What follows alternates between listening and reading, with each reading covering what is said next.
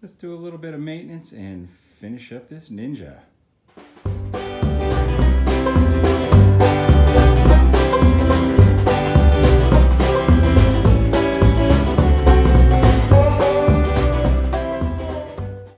Hello my friends, and welcome to Tom's Tinkering and Adventures.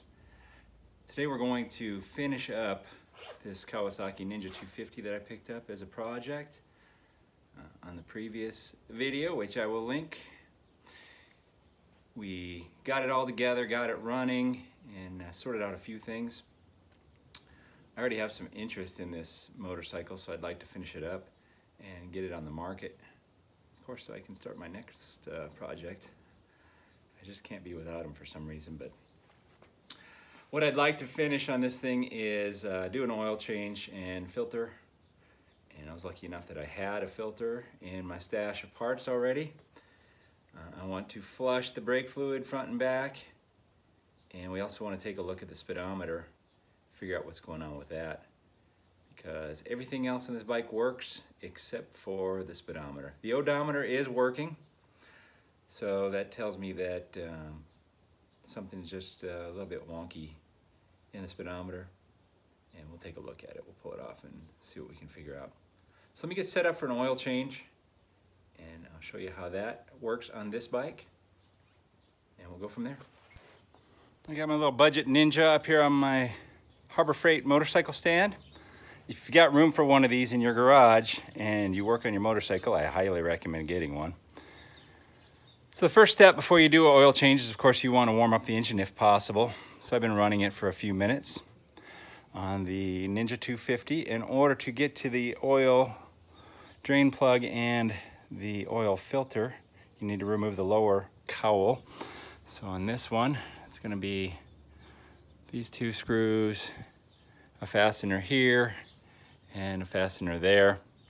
I'm not saying every Ninja 250 is going to be the same, because I just used some of these are just random fasteners, so you may not have an Allen head here. It might be a screwdriver or it might be a bolt. I don't remember what factory stuff is supposed to be. I just tried to make it look okay and match on side to side. So we'll take that off and I'll show you the next step. Your next step will be to locate the oil drain plug, which is right there, and the filter, and that's right there. This does not have a spin-on cartridge style filter.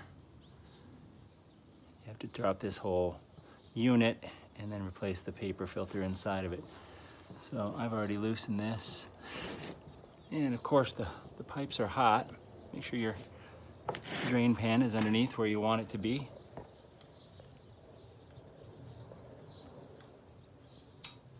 And away with the Exxon Valdez.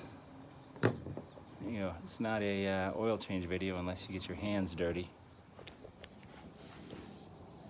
Let her drain. Okay, hopefully you can see what's going on here. This is the oil filter.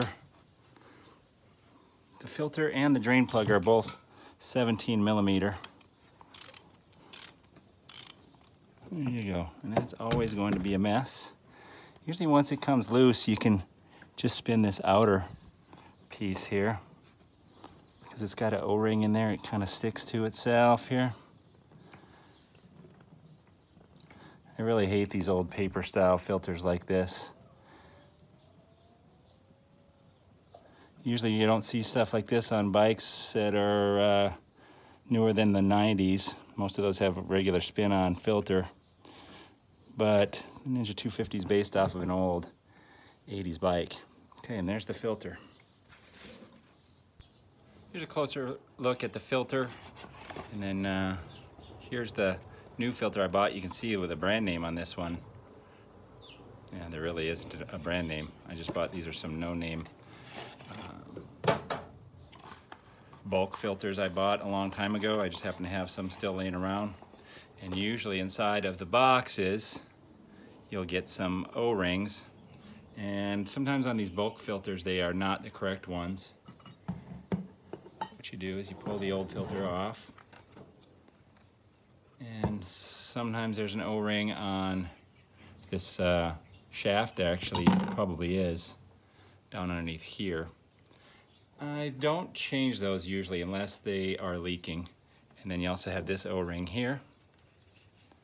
And you got to make sure that it's the same size. Like I said, sometimes these bulk filters, this one looks a little bit on the large side. So I'm probably not going to change it, even though, you know, proper maintenance techniques, you should change that every time. I want to give the disclaimer that my videos are showing what I do in my garage, and I do know the right way. Sometimes you just have to do it the way that you have to do it.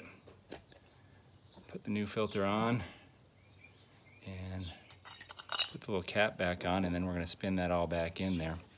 On another should do it maintenance practice, you also should replace the aluminum or brass crush washer on the drain plug every time.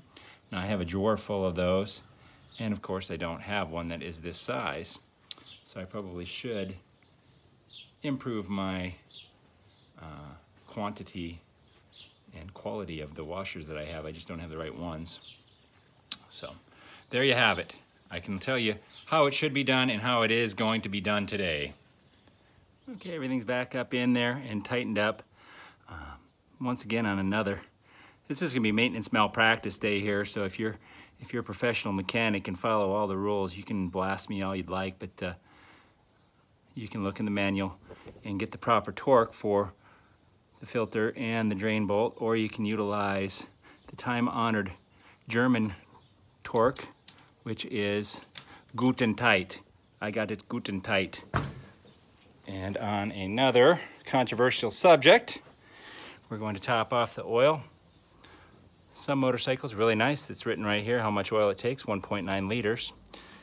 And of course, follow your owner's manual and utilize the proper oil, or in Tom's Tinkering and Adventures Garage, you can utilize diesel truck engine oil. That is your choice, and please feel free to utilize the oil that you would like. I am not recommending or saying negative things about any types of motorcycle oil. It is your motorcycle, so please do as you choose. I use diesel oil every bike in my garage, and even the Rhino there, they all run it, and so far so good, but maybe I'm a ticking time bomb. So please read your owner's manual and follow the guidelines therein, or pay the consequences such as I have. So we're topping off the oil, and then we're going to start it and make sure we don't have any leaks from the used O-rings and the used crush washer. It appears I have defied the odds again. There's no leaking from the used crush washer and the used O-ring, but please change them if you have them available. You know, if you're planning ahead, it's a vehicle you have in your garage, just order them up and you'll have them on hand. It's not like an oil change is a surprise. You should know it's coming. This motorcycle I didn't know was going to be here until a day or two ago, and I'd like it out of here, but you know what? It's going to be just fine. On to the next task at hand, which is going to be bleeding these front brakes. Now, if any of y'all have worked on a motorcycle with master cylinder like this, you know that these screws can be a real bear to get out. So number one problem is they're steel screws, usually going into an aluminum housing. There's brake fluid involved in here, which causes additional corrosion. There are these flush head screws, and they are also JIS, which I touched on before, Japanese Industrial Standard, which is slightly different from a Phillips head. So that tends to make them cam out. The screwdriver wants to push up and out of there, and you can see this one, focus a little bit, you can see it's already a little bit corroded, as is that one, and this one looks to be a little bit damaged. So the first thing I like to do is just tap on them a little bit with a hammer. You don't want to beat the hell out of it, but just tap on them a little bit with a hammer. That will loosen up any corrosion inside of there. The next thing you can do is utilize your JIS tip screwdriver if you have one. And if you have a speed handle, This is going to be the best bet, really, especially if you have a JIS tip on it, which I don't believe that one is, but this almost always gets them out, because what you can do is get this in here. I'm trying to do this one hand while I'm holding this, and you can push down with a lot of pressure right here and there. And this thing's up on the jack, so I can't really get up there, but pushing down with that pressure helps. But you can see I'm not putting much pressure on here, and it's already wanting to cam out. So you want to try to be ahead of the ball game, because once you start to strip out, it can be a real nightmare. And you might get to the point where you use an impact driver to try to get these out. And I'm hoping I don't have to show you all how an impact driver works today. So what I'm going to do is I'm going to actually take this tip off of here, and I'm going to use the hammer to tap this straight into here, which will help a little bit too. So I'll see if I have success. If not, I'll come back and let you know. Okay, after tapping that screwdriver socket into there, and then I jumped up and stood on the stand here and put some force down. Those two both came out okay. The reason I like to flush this fluid is because it doesn't happen very often. This thing didn't give me any reason to suspect that the braking was bad. It braked just fine, but this fluid is supposed to be clear, and you can see that's definitely not clear. So what I like to do is utilize a syringe and remove as much of this as possible, then clean out the reservoir, fill it with some fresh fluid, and then I'll be pumping the brake and bleeding it out. And my little bleeding container right there. So if you've never seen bleeding brakes, I'm really not in a good position to do it here with the bike up here, but I just kind of wanted to show you the reason why I like to do this. And then I'll be doing the same on the rear brake, which the master cylinder is up underneath this cover. That looks a little bit nicer. And now I can actually tell it's in there too from the window here. Before, that thing was so dirty I couldn't tell if the window was all clouded up or not, but you can see the bubble at the top, so we know that there's fluid in there. The rear master cylinder reservoir is underneath this side cover, and we're just going to do the same thing on this. You're going to pump the brakes, hold them, crack the bleeder valve, the brake will go all the way down, close the bleeder valve, let the brake up, and continue. Make sure you do not let your reservoir get empty, because otherwise you'll be introducing air into the system. So I cleaned this whole thing out, wiped it out, put some fresh fluid in there. So we're gonna bleed this out, probably one, maybe two reservoirs full, just to make sure the line and everything is all flushed out, and then top it off. Now to remove this upper cowling, upper fairing, of course you remove the lower one first. And then on each side there are two fasteners in the tank here that you take out. And as I said earlier, I cannot remember if these are supposed to be Phillips head screws or not. This is just what I had and what went into this build with the scraps of the previous builds that I've done. So two on this side, two on the other side. And then the mirrors come off. There may be a plastic little cover that goes over that. It's usually missing on an older bike, excuse me. But then underneath that is an Allen head socket that comes out. Allen head bolt, I'm using my Allen sockets here. So you unscrew that bolt.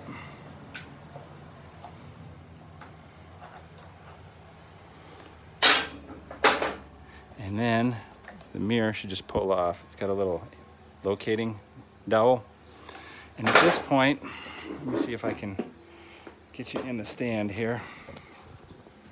At this point, the cowling should be about ready to come off. It just pulls straight out. Now, the only thing you have to worry about is the connections for the turn signals. So you can pull it out. Might have to just maneuver it a little bit off the tank, and then it'll pull out. And then inside of here,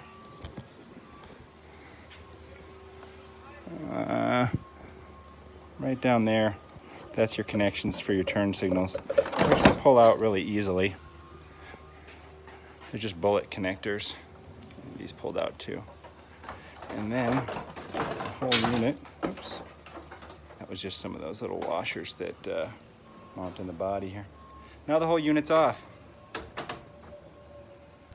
The next step to get this instrument cluster off is to remove the headlight. There's 4 bolts, 2 on each side. I've already taken those out, and we're gonna set that down. We're just gonna kind of let that hang here. And there are 1, 2, 3, 4 bolts. We're gonna disconnect this speedometer cable, and we'll just unplug these, and I'll set this up on the workbench here in a minute. I've worked on a lot of these Ninja 250 speedometers because since they're beginner bikes, a lot of times they get crashed, and these things are usually broken. I'm really surprised to see this one has, this motorcycle has been tipped over, and it's not crashed very hard, obviously. But usually at least one of these mounting pegs is broken. So to get the face off, there is, oh, Face Off, that's a good movie, huh? Nicolas Cage. All right, 1, 2, 3, 4, and John Travolta. There's 4 screws that you need to take out, remove, and that should get us to the point where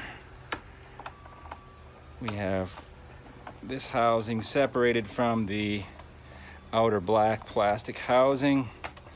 And if you remember, this one was cracked on the face of it.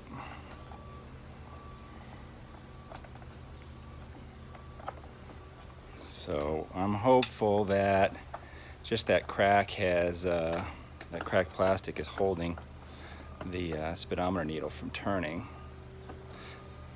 That's my hope at this point, and I'm allowed to have a little bit of hope in my life, I believe. Let's see what we got.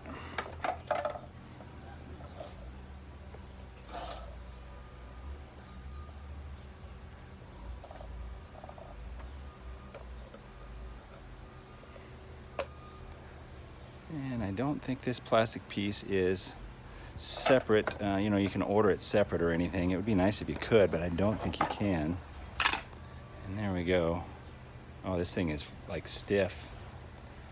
So what I'm gonna try to do is I'm gonna just try to put some lubrication in there and see if I can't get it to, yeah, it's really stiff feeling. We'll see if we can't lubricate in there. And maybe I can, yeah, I can get the whole thing out right here. So let's see if we can get the whole thing out. We can get some lubrication on the back side of it. I think that a speedometer probably should have like graphite, like a dry lubrication on it. But at this point, since it's kind of frozen up, it's probably going to require a little bit more than that to get it operational. When I wrote it, I could see that the odometer was turning. So I know that that portion is at least fine. There we go. And we're out skis. So now I'll get in here and see if I can't figure out where the holdup is on this thing, why it's so stiff.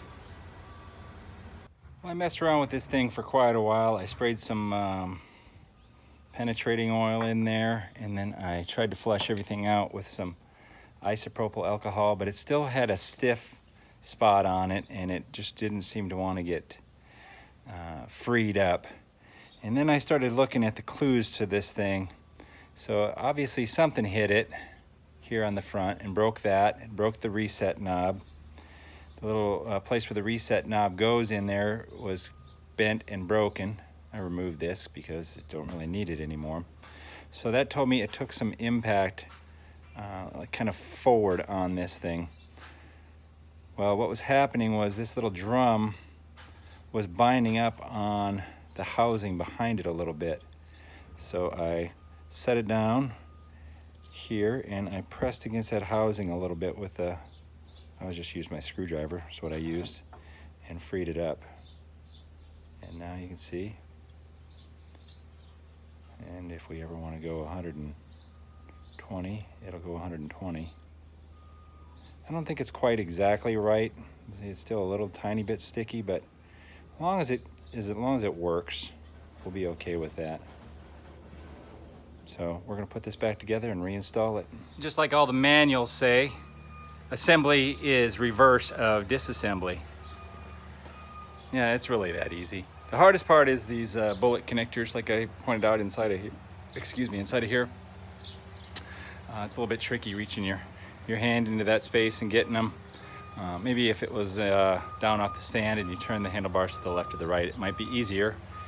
Of course, I have it on the stand, so that's one thing that is more difficult. The last item I want to address on this before I'm probably going to list it for sale is the front fender. The front fender is loose, and it appears there are 2 bolts missing on this side. The bolts on the other side are in there. So I am going to have to drop it off the stand, move it over here, put it back up on the center stand, and hopefully, well, actually I might actually do it on the stand here. What I might do is slide it back a little bit because I have this strap here. So if I get it out of the shoe, so it's on the stand but back a little bit farther, then I can use this strap to hold the front up enough to get the front wheel off. So let's figure out what I'm going to do with it, and we'll be right back. Okay, so I did exactly like I said. I scooted the bike back a bit, still on the center stand. I jacked it up a little bit more, hooked this strap up right to the it's actually just the front cowl mount, but all it's doing is just holding the weight back on the back wheel enough to get the front wheel off the ground. And to take the front wheel off, it's a 17 millimeter on this side, 22 millimeter on this side. There's a cotter pin that you have to remove, split pin, whatever it may be known as in your region of the world. And all things look like they're going well. Sometimes those axles can be in there pretty tight, and that can be a sign of other issues.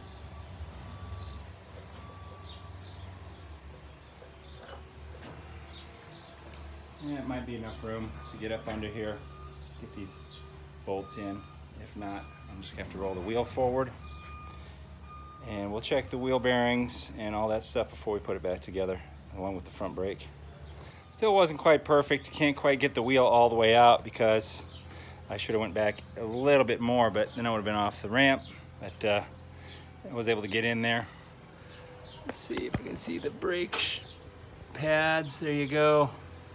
Lots of brake pad left. Wheel bearings feel pretty good, so we're going to reassemble this thing and drop her off the stand. There she is in all her glory. Doesn't look a whole lot different. I was able to take it down my driveway. Couldn't go any farther because there's a trench being cut down there for new water pipes, but I was able to take it down my driveway and back up, and guess what works? The speedometer. Speedometer works. We got fresh oil and a brake flush front and back, and that is going to probably do it for this Ninja 250. Probably by the time I publish this video, by the time I get it edited and published, this bike will be gone, I imagine. I rarely hold on to one of these for very long. I get them reasonably priced, and I price them less than the rest of them on the market so that a new rider can get a decent little bike and get going. So that's why they don't stick around for too long in my garage. I like these little bikes. Fun to work on. Parts are reasonable, as I said before, and nothing like seeing the joy in a new rider's eye when they get to see that bike and throw a leg over it and ride it. And the thing is, a lot of the young, especially the young men who want to ride a motorcycle, are always looking at, say, a sport bike, 600 or even a 1000 for their first bike. Well, if you tip over a R6 or a Gixxer 1000, you can cause about $1,000 worth of plastic damage easily, and that's about what a motorcycle like this is going to sell for. So it just makes a lot more sense to get a couple of those stupid little parking lot tip overs done on a bike like this, that even if the plastic is scratched or broken, you're going to be able to still get $500, $600, $800 for it as long as it runs good, and then move on to your dream bike 3 to 6 months down the road. But hey, not everyone has patience. Not everyone thinks rationally. It's life. What are you gonna do? I can't tell anyone what to do. I try, but it doesn't really work. All right, if you're digging what I'm putting out here, give me that thumbs up, even if it's a greasy thumbs up. Hit that subscribe button down wherever it's at. Sometimes these videos are the opposite direction, down here somewhere. And leave a comment down below. Tell me what I'm doing right or wrong. I'll respond one way or the other. Thank you very much for watching. Get out there and find your adventure. Adios.